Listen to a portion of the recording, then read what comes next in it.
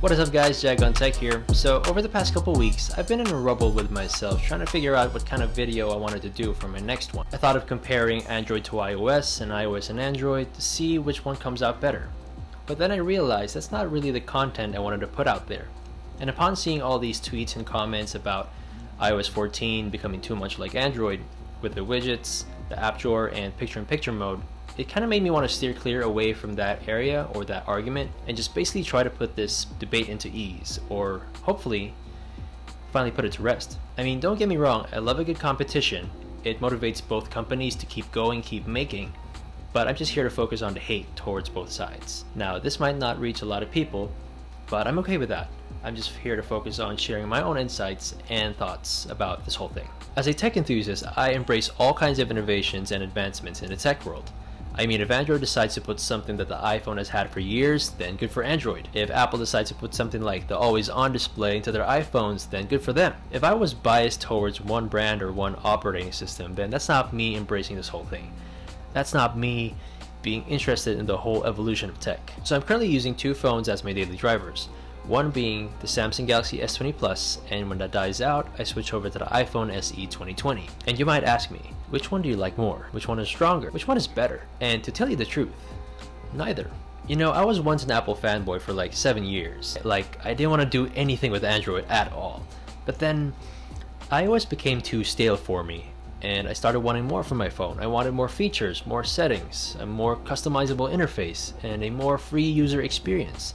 So that's why I decided to move to Android. Now, iOS and Android are two different worlds that cater to two kinds of consumers, the ones who want enough and the ones who want more. You're kind of unlucky though if you get stuck in the middle of that threshold, but after the launch of iOS 14, that gap shrunk a lot. And people were like, oh, welcome to Android 10 years ago. Oh, widgets. I wonder where that came from. Or for a company that has $1 trillion, why only now? Well, okay, let me try to explain this part. If you haven't figured it out yet, Apple really does take their time with everything. And I mean everything in order to make things better than the competition. Like a few days ago, I was just listening to MKBHD's podcast with Craig Federighi, and he was asked, why does the iPad still not have a designated calculator app or weather app? And Craig said that they still haven't gotten around it because they want to design the best calculator app and the best weather app for the iPad. Honestly, I think he was caught off guard with this question. He wasn't ready for it, but you know how Apple does it. You know how they take things differently and they want to be a little bit extra sometimes, so I get where he's coming from. Although I did start to notice their trial and error scheme ever since the iPhone 5S, but it really showed with the iPhone 7. If you don't remember, the iPhone 7 was the first one to have a capacitive home button. So this was the one that you really couldn't press. It only gave you a haptic feedback. And months after, the Samsung Galaxy S8 was released, which was an all-screen phone. Apple was left in the dust and people criticized them for having an outdated design, but I think this was Apple's way to slowly familiarize their users with not having a home button anymore, because they already had plans of releasing a phone that was just all screen, all gesture based, and that was the iPhone X. Android phones, on the other hand, are very generous and waste no time at all when it comes to giving people more features and the most futuristic phone designs. Since Android is open sourced and owned by Google, phone companies can make as many phones as they want and easily shove in the Android software into their phones. So that's how they come up with so much tricks, to the point that you really couldn't imagine that a phone was capable of doing such things. And hey, they've caught up a lot over the past few years.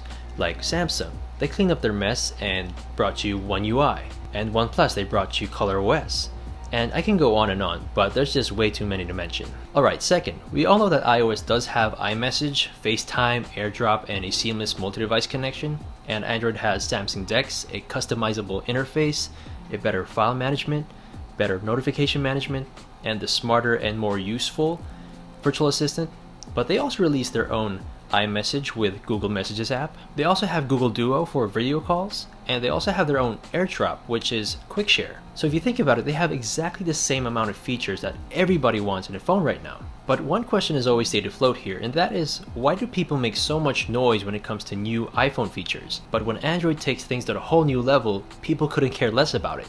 Well, Apple was able to build their own empire because there's only one Apple. Everything from their software to their hardware is only used and owned by them, so it's very easy for us to keep track of their progress. For Android phones, they have a bit of trouble trying to build their own because there's so many to choose from, there's so many phones. And let's be honest, they do look alike.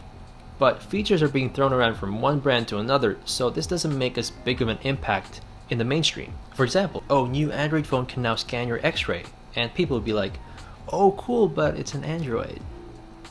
Like, why? Alright, so where am I going with this? Regardless of their capabilities, these two platforms, these two operating systems are insanely well at what they do. You can't really put a finger on what's better.